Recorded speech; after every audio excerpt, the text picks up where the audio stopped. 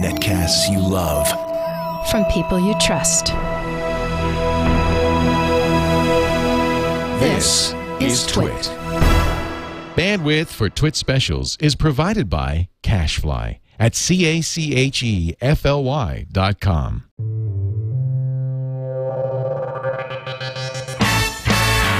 So Steve Wozniak is our guest, kind of a new thing we're going to start doing on TWiT. Tom Merritt and I are going to pick some of the most important people in technology and subject them to our barrage of questions. And then, Steve, I've got 15 great questions from Twitter.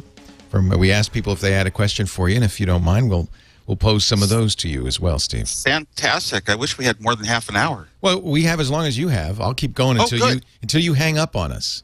Good. How does that sound? I don't know. It's live, I guess. It's live. It's live. There's, that's something I learned about some television. The live shows are really good. Oh, let's ask you. Okay, so recently you did The Big Bang Theory, which was great. You and Janet were both on that, and that was fun. That's right. And now we got the in with the producers, so we can run down and watch the live tapings of the shows anytime we feel like it. We're welcome there. They're gracious to us. It's a live studio audience? Oh, yeah. It's live. I guess all the shows are that way, and they shoot every scene 2 times. And after the first one, the writers get to work, and they get real busy, and they run out and pass some cues to the actors, and the cast then incorporates the new lines, and they're always much funnier. Oh, that's really interesting. Yeah, so the repeat is really good. They do the same thing when they tape the show a day before without a live audience. They tape every single scene. They measure the distance to the cameras.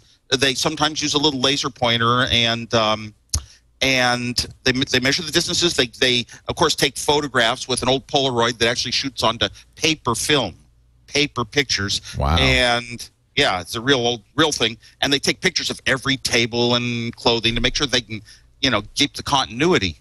So they have everything in the can Monday. Then Tuesday they shoot in front of a live audience, and they do 2 takes of everything. But what if something really went wrong, or they lost some audio, or an actor got sick? They've still got it in the can from the day before, before the live audience. We should do that. No, of course, too much work. Of course, yeah. And on the day before, you see them, shoot a scene sometimes, 5 times to try to get it right, because the lines in Big Bang Theory are so difficult. Sometimes, Jim will miss one, and blow it and have to restart.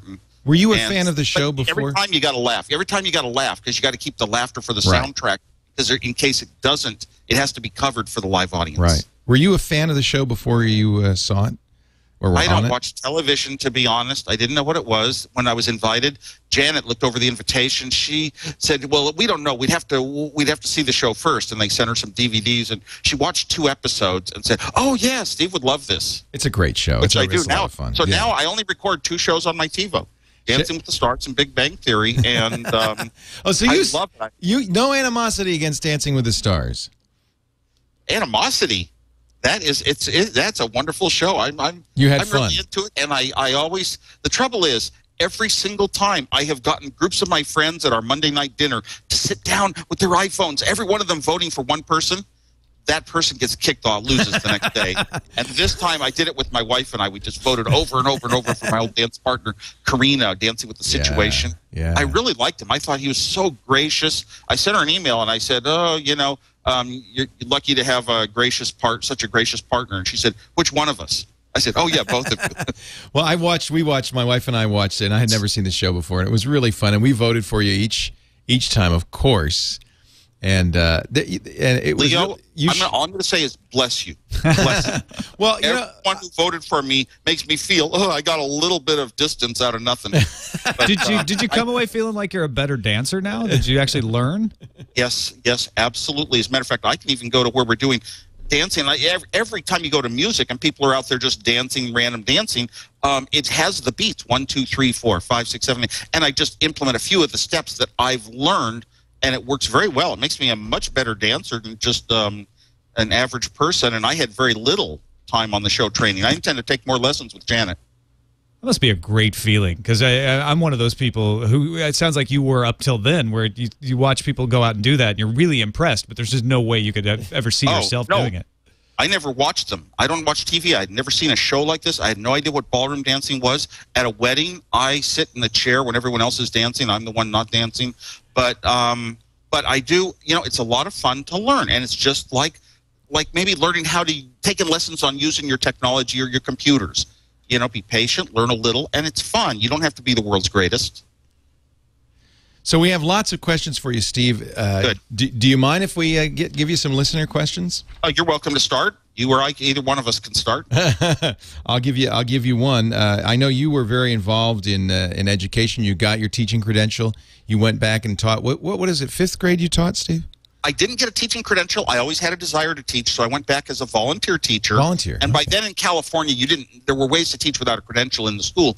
But I decided with my expertise in computers, I would teach the kids how to make their homework look good, how to use the computer as a tool for normal school stuff. I wasn't going to teach them to be computer geniuses writing programs, because then a couple of people excel and the others feel left out.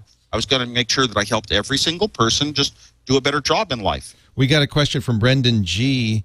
He says, what can the average geek do to help improve education in this country? Well, one thing is volunteers in schools are very important, and if you have a skill, you're willing to share it, and you have a patience and a love of teaching, you can help out. Resources are the limitation, and they always will be. Schools are always going to be short of money, and the reason is it's old versus young.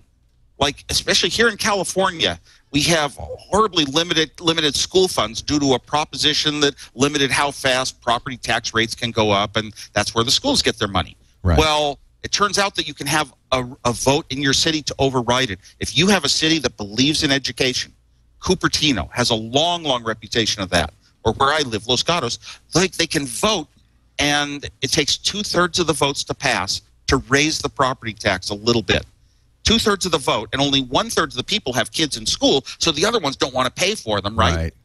So you wind up with the majority. The problem is a family of 5 doesn't get any more votes than a family of 2. I've been saying this for a decade or more, and that's the reason schools are always going to be short on money, because it boils down to votes turn into money. Right.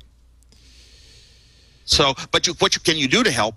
Well, one of the things is think about what your real goal is. Your goal isn't to teach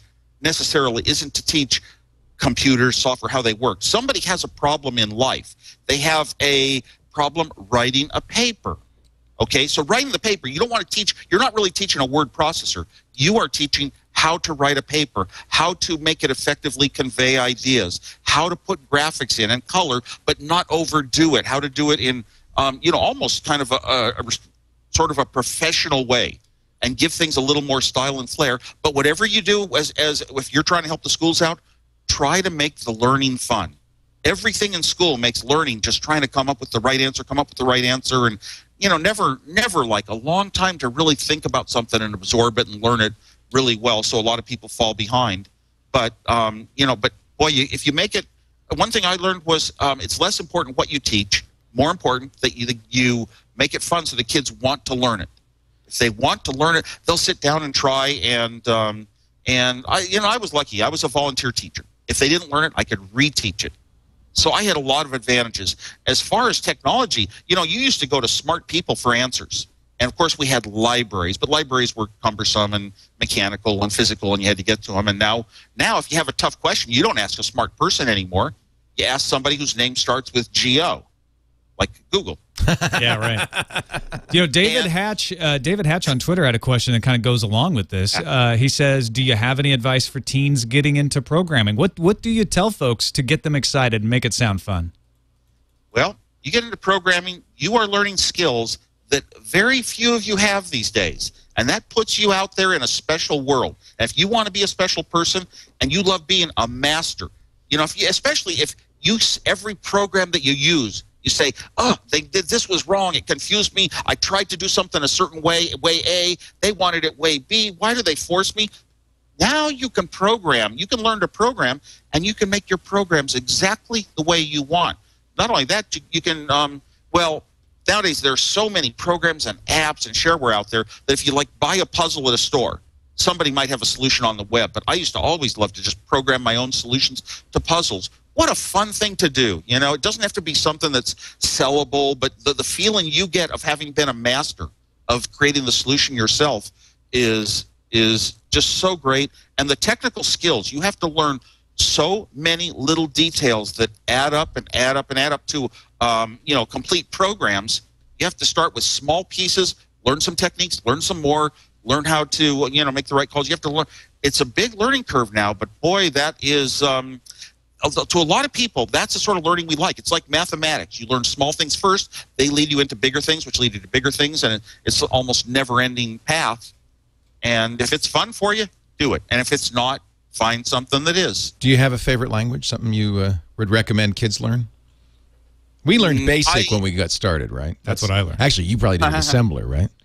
BASIC was easy, but BASIC was so limited because you couldn't write a routine and share it. Right. You couldn't write a part of a program and share it with someone else. So we moved on to languages like Pascal and Algol, and you know, I always preferred, especially in my classes, which were you know, primary students.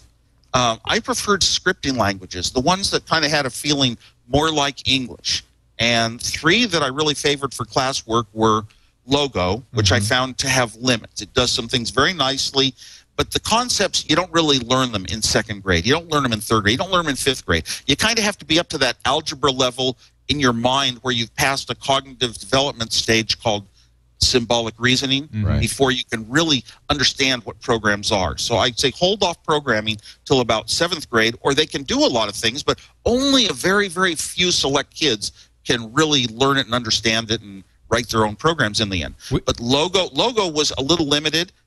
We had a whole generation of kids who are adults now who learned Turtle graphics with Logo, and I don't see a whole bunch of new programmers because of it. So I think you're right. I think Logo. But you get through some early stages, and you get immediate feedback, which is very good. Now with HyperCard, our HyperCard system, we had HyperTalk by Bill Atkinson. I loved that. This was my favorite ever. It was a whole world before the internet. You had a world where you could call other things. You could simply type a command that puts up a menu, puts items in the menu for each one of those items in the menu. You could give it a program of what to do, and it read very English-like. And then we had AppleScript, and I loved AppleScript for simple little quick things that had some user interface and some immediate response, and it looked very English-like.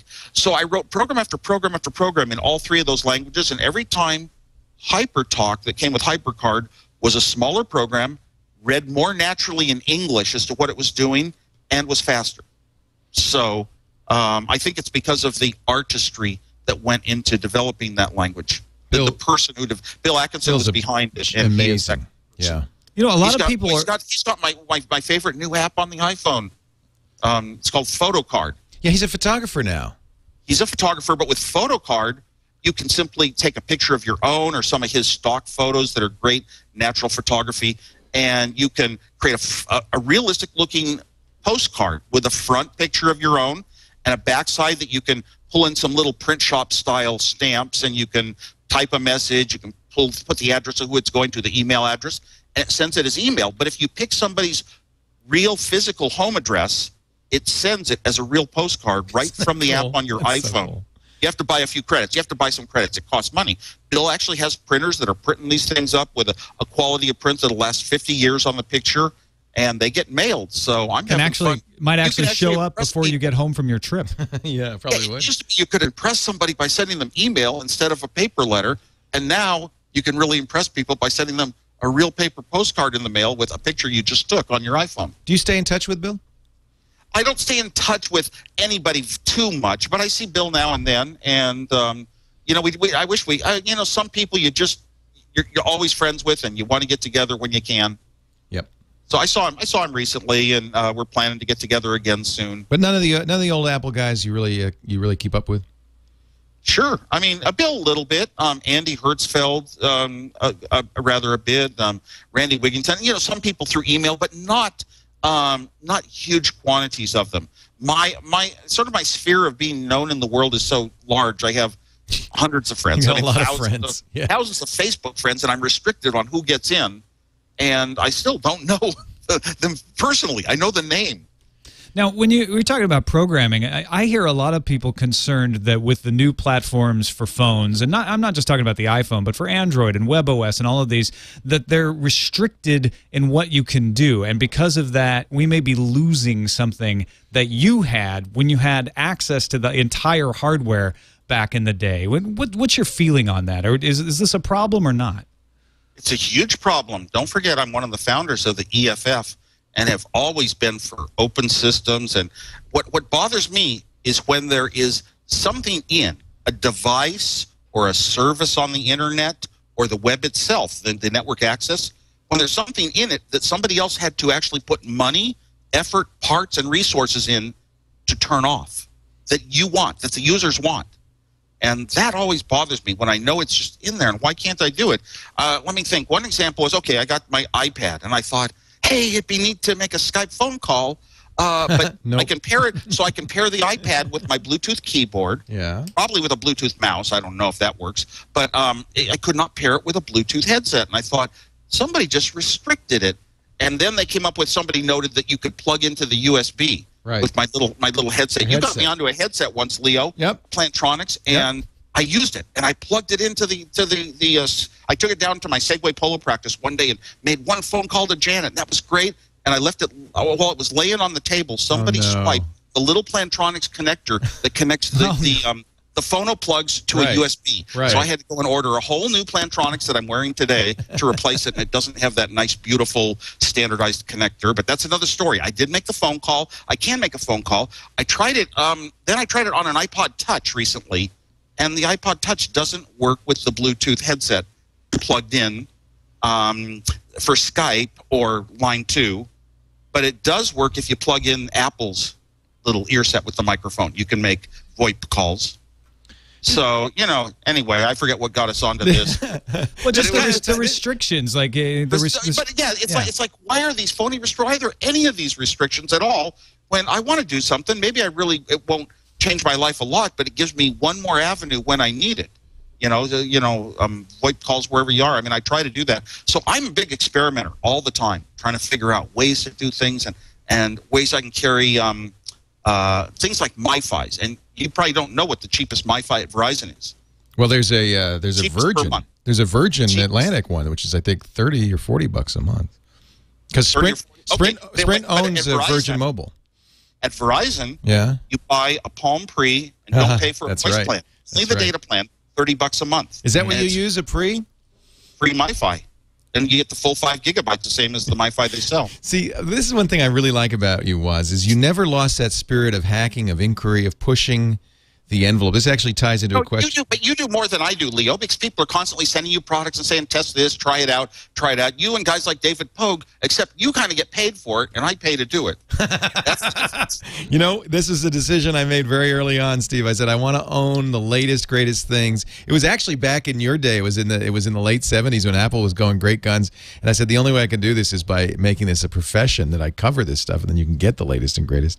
Guy That Sits, his real name is Brian, asks on Twitter, a related question. Do you still see the world the same way today as you did 20 years ago? Has your outlook about the world changed? Do you still have that same enthusiasm? Seems that you do. I have the same enthusiasm about technology. The things that are important to me, my core values and personality, don't change much. I don't think they do in this time frame of your life. 20 years ago I was 40. Now I'm 60. Right. So, by the way, happy birthday! Janet threw you a massive birthday party at the Computer Tech Museum of Tech. It was on Woz Way. It was unbelievable. But the biggest thing is, nobody fools me when a lot of people know, and I got totally fooled on this one. You did? No kidding. Good. Because I accidentally showed the invitation on the screen, and I thought, whatever you do, don't tell Woz, and don't tell Janet. I'm more afraid of Janet than I am. Well, first of all, it was 2 weeks past my real birthday, so that kind of covered it. And she said she had something, an exhibit she worked on. Her department, she works for Apple. She worked on it down at the tech, and would I go down and see it? And I said, do we have to? Yeah, I work. So I said, I'm just going to stay for 5 or 10 minutes. You can stay longer. I'm going to go out to eat after that. And we arrived, and the first thing I told the head of the tech museum as he walked me in, I said, look, I'm not going to be here long. I'm just going to be here and go. And so okay. Walk downstairs, and there's all these cameras. I'm thinking, wow, this is a pretty important exhibit. It must be the press. And I recognized my friends in there, and I'm trying to think, what the heck? So I got taken, and I have not been, and I pride myself on being able to sense small little clues and pick things out of what people say. And you have to, in self-defense, you're a prankster, which means people are always going to try to prank you back. Right? Well, I'm also a joke player. I like to play just fun tricks and surprises on people myself. That was another Twitter question we got was, what are some of your most recent pranks? You still pranking? I am pranking all the time. The trouble is, it's so much all the time that I don't make lists. It's like you see movies. I saw 5 movies in the last month, maybe, and I don't even remember which ones they were. I might remember a couple when I pull them up.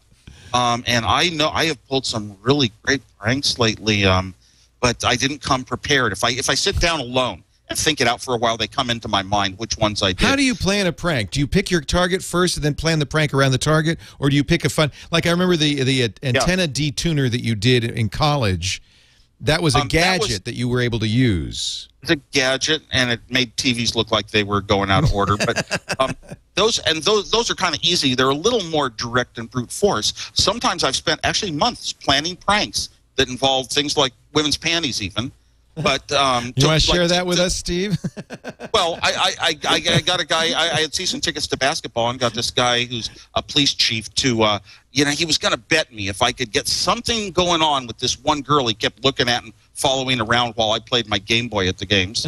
Well, it turned out that I got introduced by my book co-writer, Gina Smith, whom you know well. Very well. She introduced me to David Wharton, who wrote Ask for Jeeves. Did Ask for Jeeves? Oh, yeah. Ask Jeeves. Yeah. And he came by, and I said, wait a minute. I know, you go to the basketball game. You sit down next to that lady. He said, that's my wife. So, are you into pranks? Oh, yeah. Nice. So, basically, I won a bet, but it was a hustle.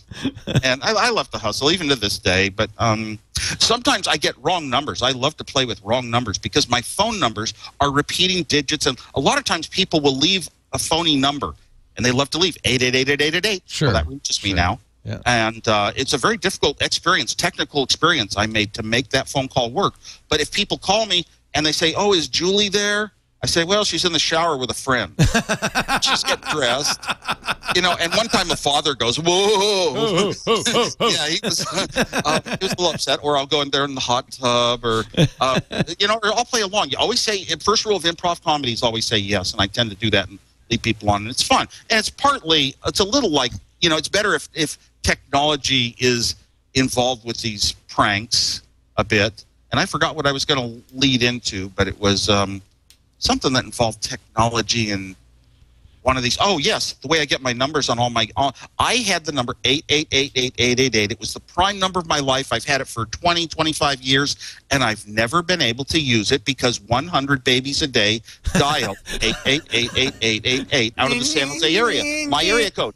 In my area code. And I hear at the end, I hear a baby. They don't talk. I can't want them to listen to me. I hear sounds in the background of the family or TV's going, and I never get anywhere. Well, finally, I heard, okay, Google Voice came along, and I said, Google Voice, you dial one number, and it has some filtering. The trouble is the only filtering I could do on Google Voice was if you are calling from a number in my Google contact list, it'll forward it to my phones.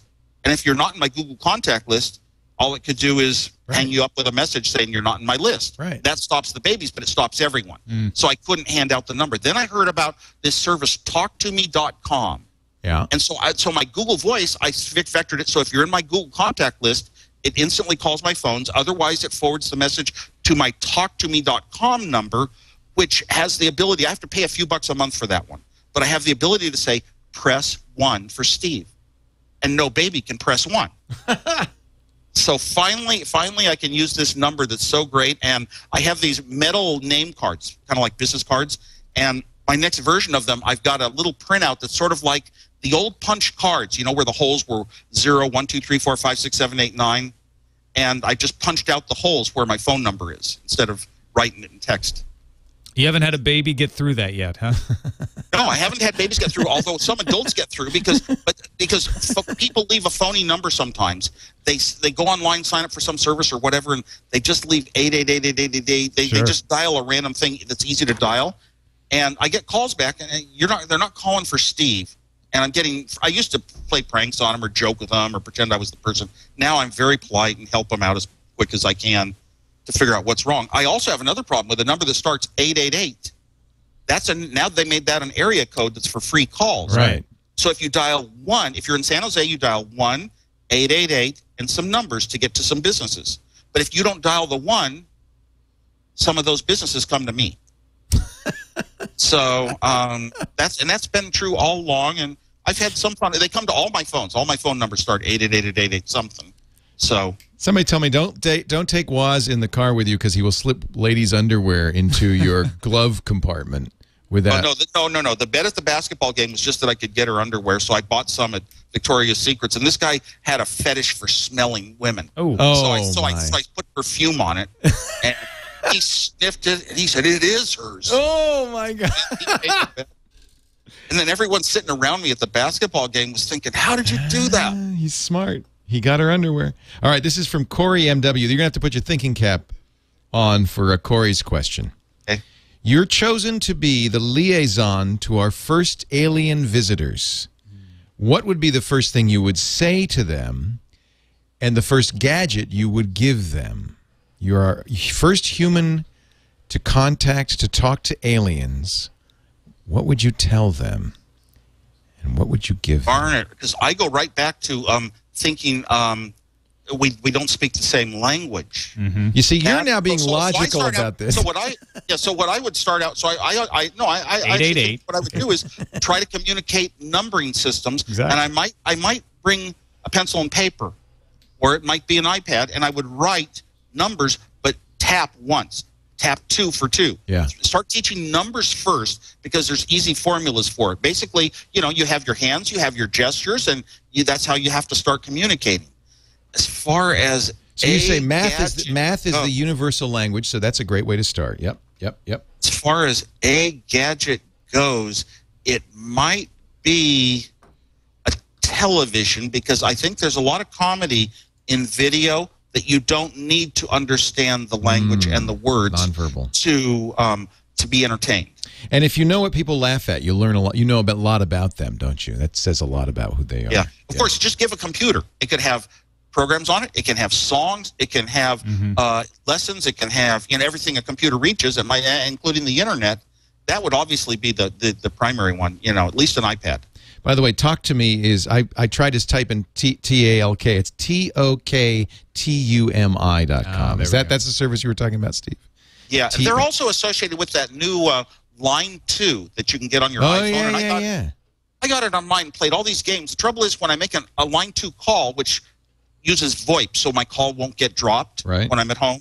When I make a call on it, the caller ID I can't set the caller ID to show up as my main phone number that I prefer they call me back at 888-8888. So, but Google Voice is supposedly going to fix that pretty soon. They're going to let you choose the number that the caller ID shows. So Google Voice does that. Oh, they do that now. Okay, but this Line 2 Line 2 doesn't. Although they say that you can, but I didn't see where you can port your number into it. But I'm not going to port any of my valuable numbers anywhere except I ported 888-8888 to Google. Not the way that normal people do. I did it before they made it available, and they actually put it on equipment in their site that they couldn't scale that for everyone. So I got a special. Deal. They own my number. I have to get it back from them someday. You moved. I remember you moved because you couldn't get decent cell signal in your old. Isn't that right? In your old house. It was one justification for moving. Okay, that's a better way to put it. But it was an important one. Can you get a decent signal now? I get pretty good signals on Verizon and AT&T when I'm at my home and not moving. A lot of my AT&T calls do get dropped, but they don't get dropped like every minute like when I'm in San Francisco. Oh, it's terrible in the city, yeah. So what phone do you use? You said you have a Palm Pre. Obviously, you have an iPhone. Sure, I have 3 iPhones that are active. One of them has, actually 2 of them have a rare grandfathered international unlimited data for $64 a month.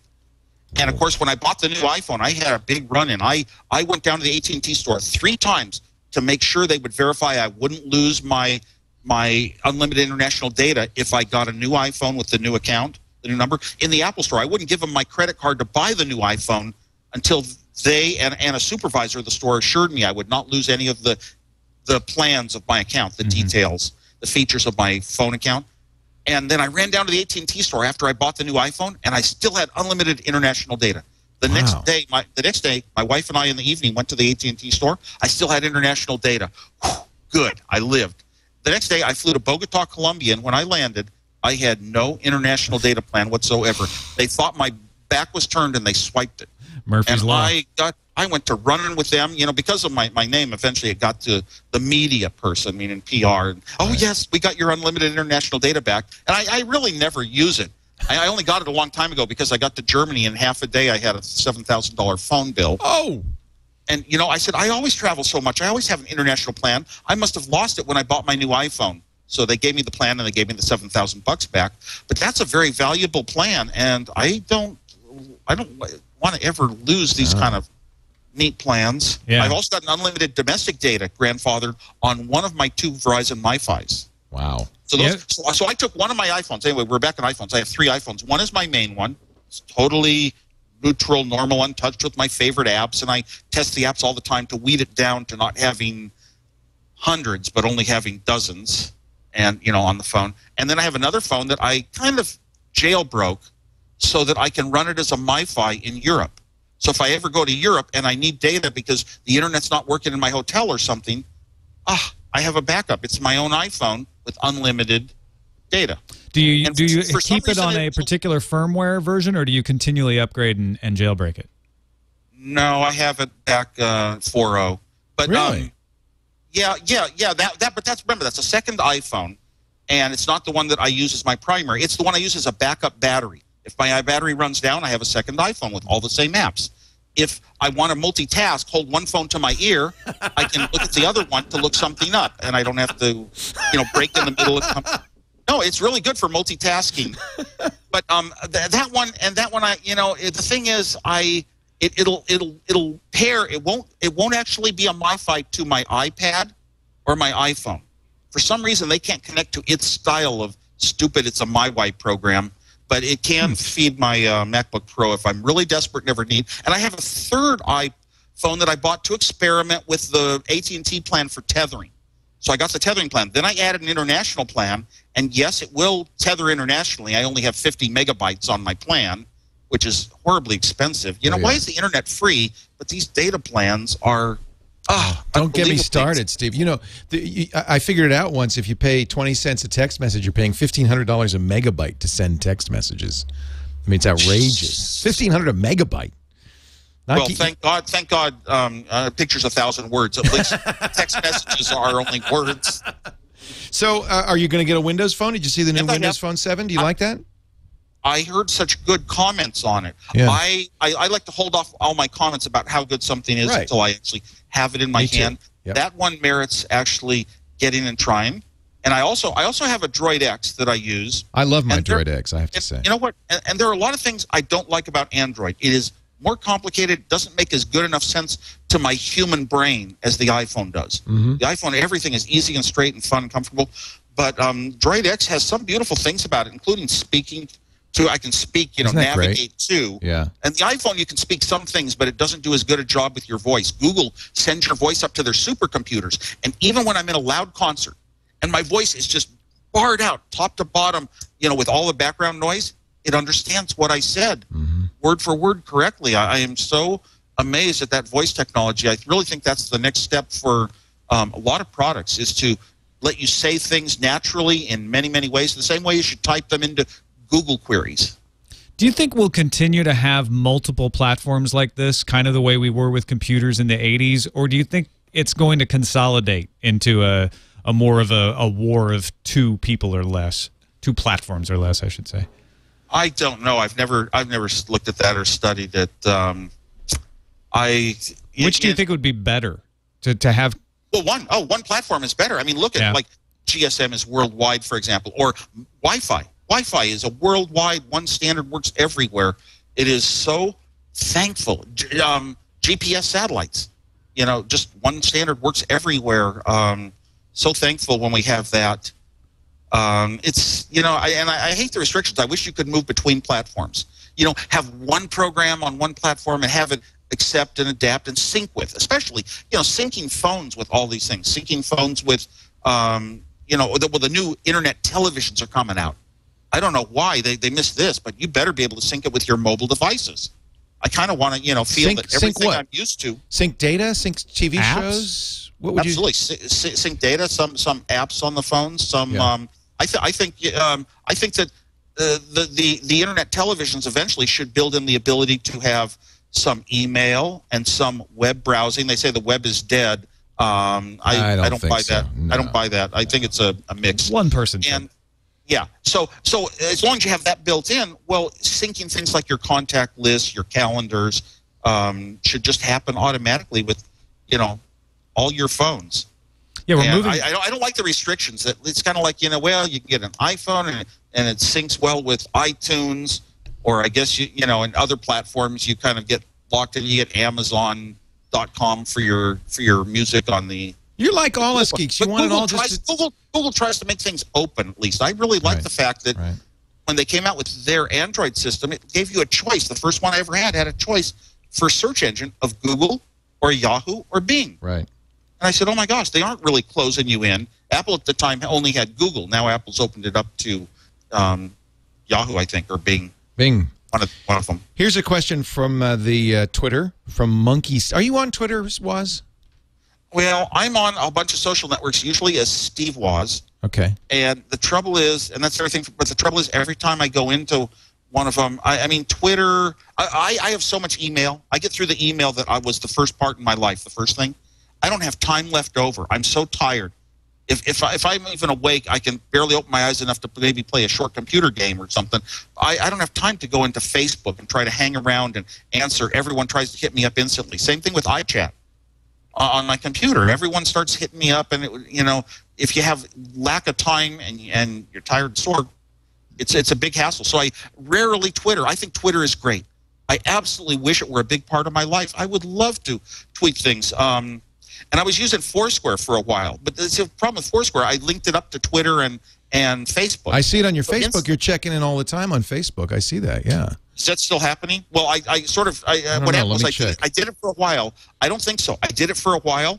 You were checking in all the time. Every time I went to a restaurant, it would be like 200 people were telling me what to order there, and I didn't need. And they all almost talked to me like they expect you to be answering them. Right. And reading, and I was reading every one of them, and I'm thinking, oh my God, I do not have time for this. Just telling them, where I'm going, and they're hearing their comments about the place. I have too many friends. This problem on Facebook. No, you are not checking in anymore. I'm just looking here. You don't check in. I don't see the check-ins. I turned that off because it was just, and I didn't turn. I want people to know what kind of a life I have, what restaurants I go to, what music shows, what concerts I'm at, what city I'm in. I used to also update my travel. I use TWiT.com. Love TWiT.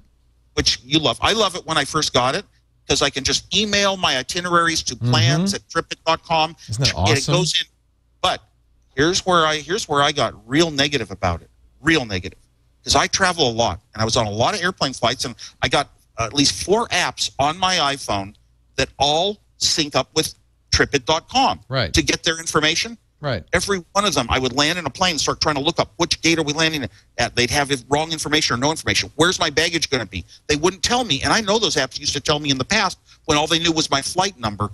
Every one of them started failing. There was one time it told me, one was saying my flight, actually at least 2 were saying my flight was coming out of Terminal 3 and it was really out of Terminal 4, and I'm waiting in the wrong lounge. And I finally said, forget it. I go to an airport. I have to look at the signs to see where my baggage claim is, where my gate really is. I have to ask questions manually. I couldn't trust TWiT, so I just turned those apps. I take an app and I don't link it to TWiT. I just type in a flight number and it gets all the info I want so well. That TWiT service is a piece of junk. And it's got I love TWiT. But if I had the experience you did, I'd hate it too. The online user interface has simple things that I want to do are so difficult to find the way to do it. It's like it was written by, I hate to say it, Windows people instead of Macintosh people.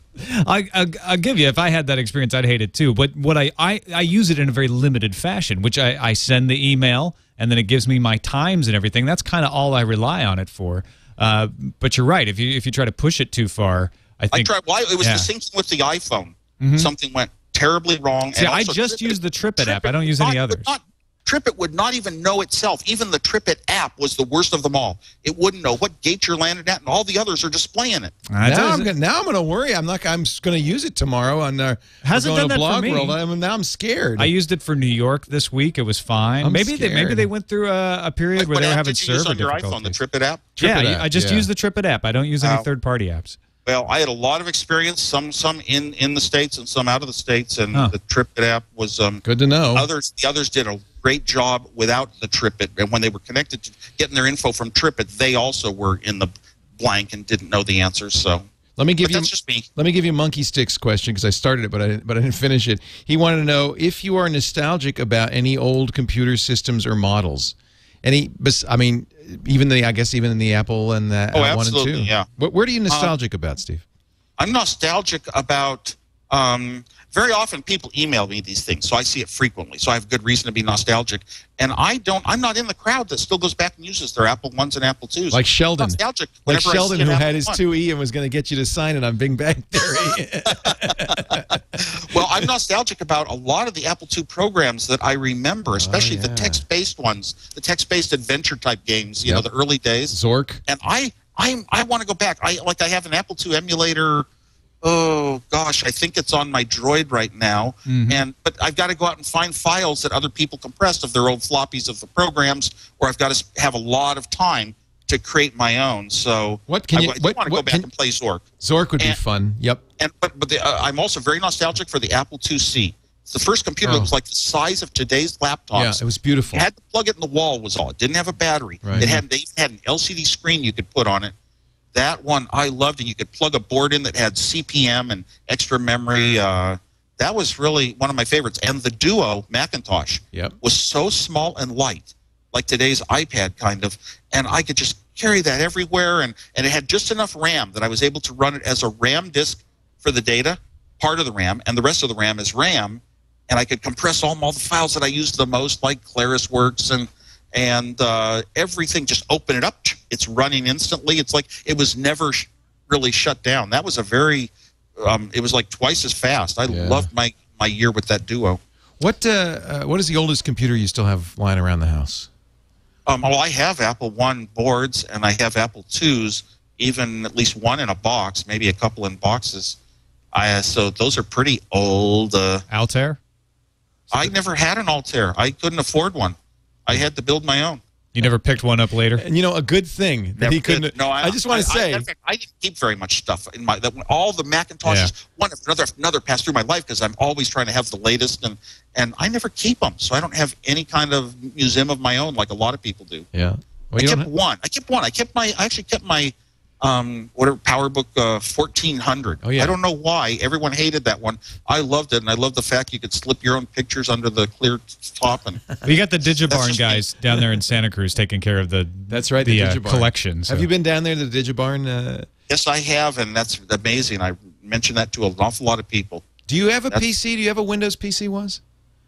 I don't currently have a Windows PC. I've had to have them in the past. The last time I really had to have one was writing code for a certain processor a few years ago, and I used one of the emulators on the Macintosh. Yeah, I was going to say, do you virtualize, or do you do boot camp, or do you just not even bother with it unless you need it? I don't bother now, but I have there's some parts of my life that might need to again go back and revisit it. You know, Apple's stock hit $300 today, Steve. That must does that do anything for you when you hear a statistic like that? Does it amaze you? Does it surprise you? Or are you detached from it now? Or no, I think it's well deserved. I think a lot of really good things have been done right at Apple to get to that point.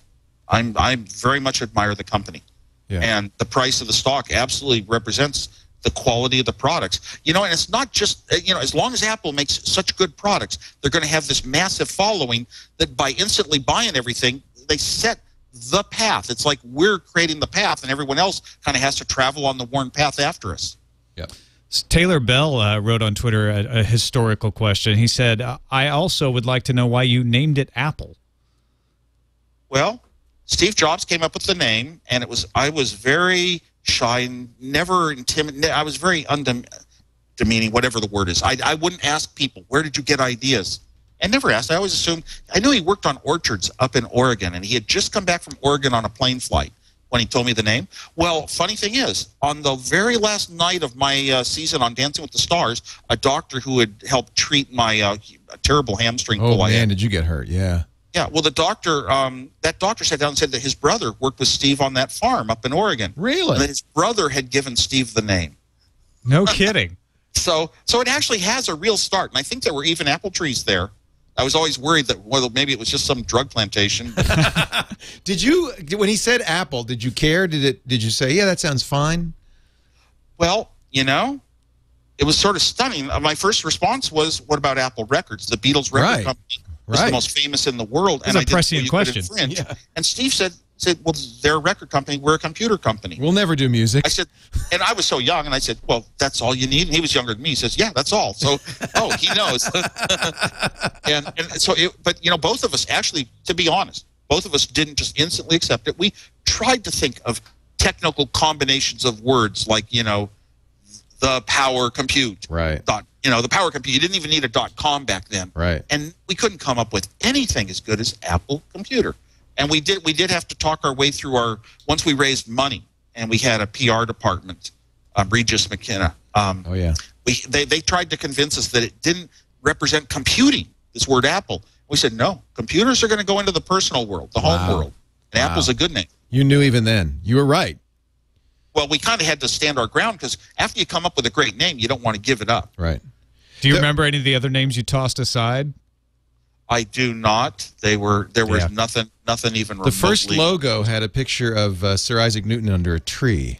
Don't call it a logo. It was way too complicated. A sketch drawing. It was a drawing. Designed by our early third partner, Ron Wayne. Right. Yeah, he drew it, and it was a very beautiful picture.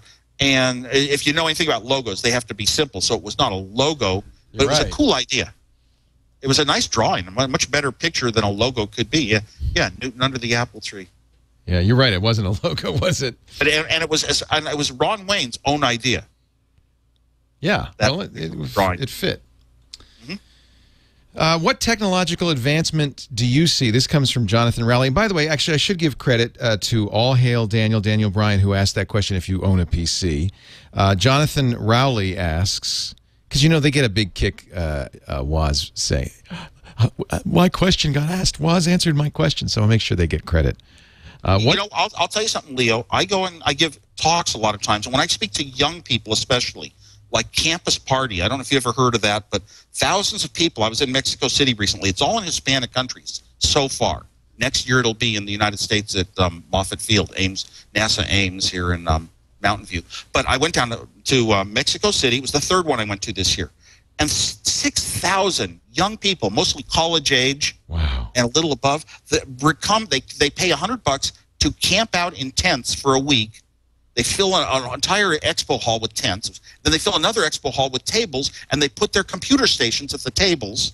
There's a lot of security measures to make sure your stuff doesn't get stolen, and they just work on their computers for a week. You know, and it's not a LAN party just to play games. It's a lot of programmers there, and a lot of creativity work, and a lot of presentations. So I spoke at that, and after I speak to young people, you know, it means a lot more to them to actually come up and get to talk to you, or get an autograph, or a picture. So I would stay for hours afterwards. Oh, that's great. You know, rather than let them down and just disappear like you got to hear me speak. You know, you must be aware of your historical importance, right? I mean, I wasn't for a long time exactly, but now I have a pretty good handle on it and where it comes from. Yeah. And it's just, you know. So for these young people, it's like meeting Sir Isaac Newton. I mean, it's meeting somebody who will be known forever.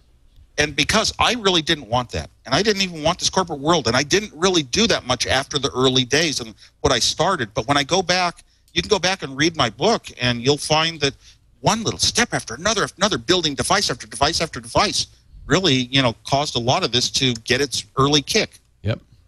Yep. So I look back, and if I look down, I was at a music concert one year. We were replanning another US festival. This was a few years ago, and I looked down at this crowd dancing in a nightclub, and I thought out to myself, if all those guys down there were the leaders of the world, the technology leaders, the company leaders, the presidents and politicians, and one of those guys down there was just some young guy, and he had like created the first personal computer that was really had the formula right, that guy would be my hero if he was the symbol. Of course. So, you know, all of a sudden I understood that this personal computer is so important to people that I don't know. I didn't really ever seek this kind of notoriety, but I try to be a good symbol if I'm going to be one. It's nice that you can have the perspective and enjoy that a little bit too, I hope. Well, for a long time, I didn't have the perspective. Like, why is this happening? My question. Now, at least I I think I've answered the why to my own benefit. I know that I would be the same as those people. Right. And I'm always nice and polite. You are. I meet strangers that come into town, and if it's on the right day and I have time, I'll go down and have coffee and talk with you, share stories, whatever. Everybody's important. I'll vouch for that. Especially younger.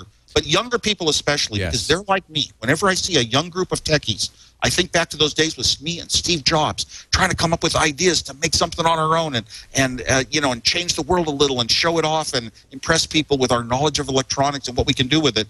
And when I run into those youngsters, boy, I just want them to be so inspired, to go and kick off the next changes in life. Yep. Are there people who inspired you like that you looked up to in that same way? No, I was kind of social. I was real independent, loner. It helped me think differently. I don't have to think the same way as other people. But from school on, I was just like one of those classical nerds that you're totally out of it socially. You're not in that world. And heroes, just maybe books or science fiction stories I read or movies I saw. Was there a book that inspired you? A science fiction book? Yeah. Oh yeah, Tom Swift Jr. My entire young life, very young life. I'm talking 7, 8, 9 years old, even, and a little older, and 10.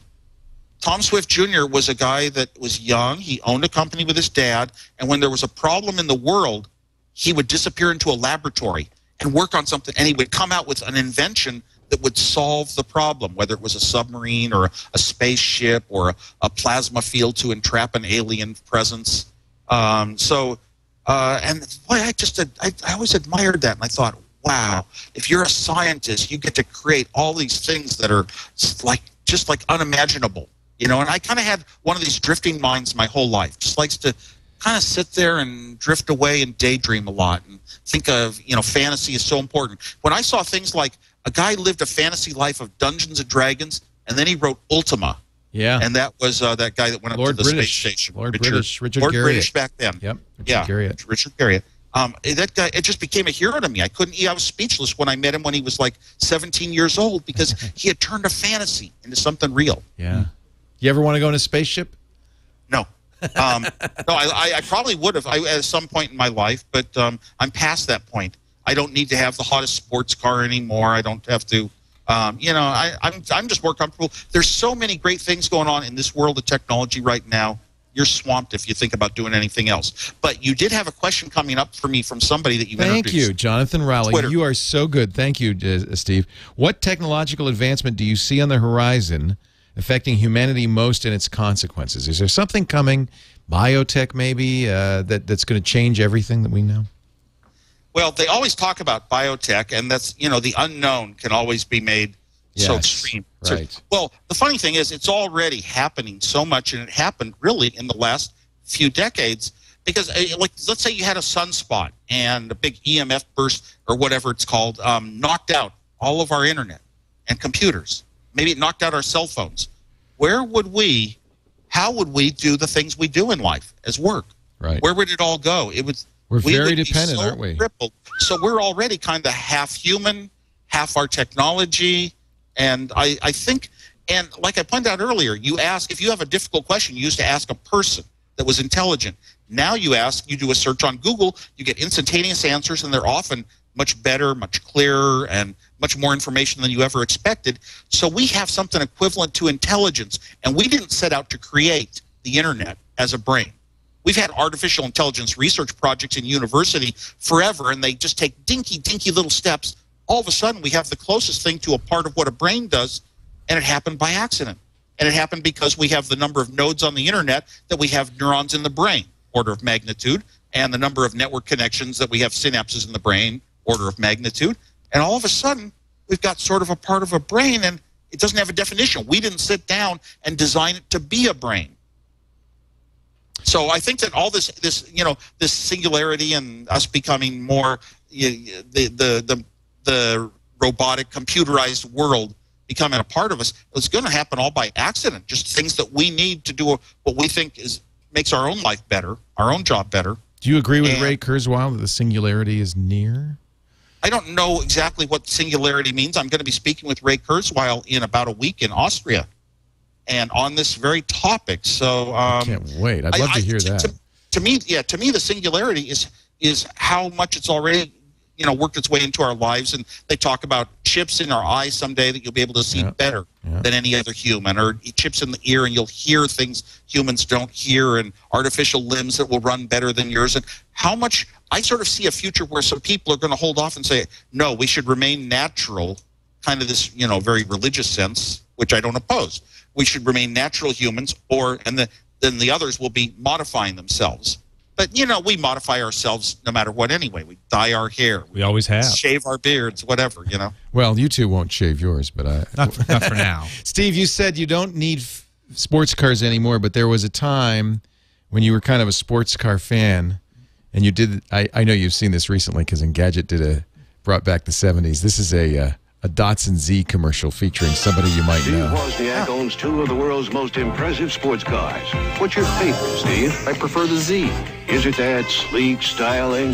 More than that. Is it the lush interior, the sophisticated onboard computers? That's part of it. Is it all the racing championships? Yeah. Oh, what is it about the Z car? It is awesome. Hey, Steve, you sell the apples. I'll sell the Z's. Leo, I got to thank you for that. That is awesome. That was a great time in my life. I got to see how a professional commercial is made. I got to be part of it. It's like when I was on Dancing with the Stars. I got to see what a real star trailer was and how stars are treated. It's a neat experience in life. And I owned quite a few Zs in that period of my life before the commercial. I mean, I have never, ever, my integrity is I would never sell it. We know that. We know that. Yeah, only if I use something and like it would I ever say it's good, and you don't even have to pay me money for that. Besides the Segway, what are you driving these days?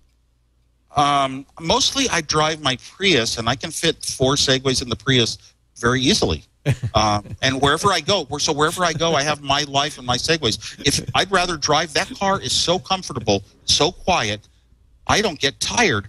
Ever since I drove it, if I can drive in one day, I won't fly. If it's a 12-hour drive to Salt Lake City, I drive. A 12-hour drive to Phoenix, I drive. I don't fly. An 8-hour drive to Las Vegas, I drive instead of flying. Same thing, San Diego. So, and I love it. I just love the experience. I love the driving, the quietness. I also still have my Hummer 1, H1. And it's not electric yet, but I'm kind of intrigued by the one that I read about today. Wouldn't that be cool? And I have a Mercedes convertible because that's sort of like the primo production car that's not a specialty Ferrari only made in small quantities. I think that's the best in the world. Would you rather have the self-driving car that Google is showing off so that you could get that driving experience but also get some stuff done? Or is that not – do you want to hold on? Do you want to actually have the driving experience? I would rather have the self-driving car. Yeah. I'm starting to think with what Google's doing, I really doubted. I went to all those robot car races, and I kind of doubted it would really ever be reliable and trustable enough. But I think Google's approach is right, which is work with the existing infrastructure, modifying the infrastructure of vehicles to put special rails down and special highways that emit signals. You'd have to have a very specialized cars that can do it. No, to have one that can drive itself in today's totally the normal infrastructure and has safety put in, I think that's going to be very popular.